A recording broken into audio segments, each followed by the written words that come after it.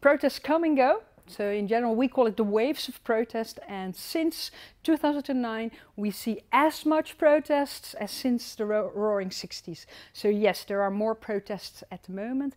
Why? One of the hardest questions of social sciences. I think one of the reasons is social media, but also inspiration and the sharing of efficaciousness. So people see that other people protest and think, we should do the same. And then they go into the streets. So social media, sharing, awareness and efficaciousness.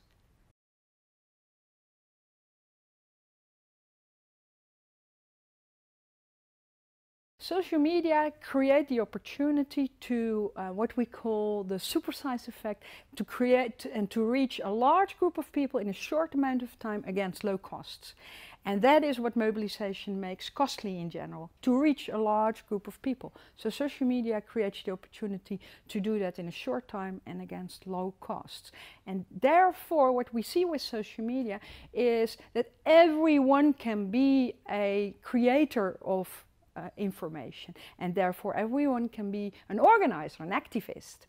And that is what changed the whole protest dynamics. Everyone can be an organizer rather than the old school labor unions who organizes it top down.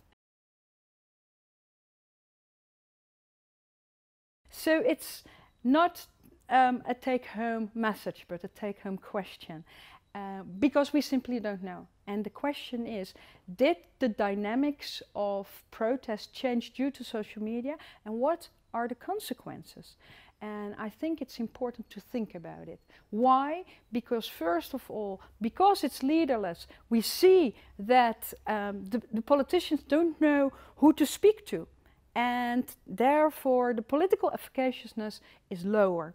And what we also see is that the protests, because they are in general spontaneous, bottom-up and scriptless, we see that they tend to get out of hand easier. So the dynamics between the police and the protesters is more repressive.